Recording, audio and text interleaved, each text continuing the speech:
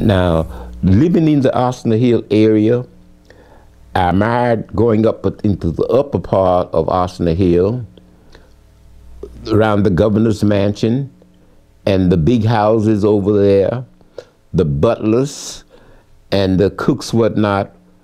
We didn't have places to skate down on the lower part of William and Hugh G. Street around the school. We didn't have places to skate, so we had to go up there around the governor's mansion where the cement streets were to skate.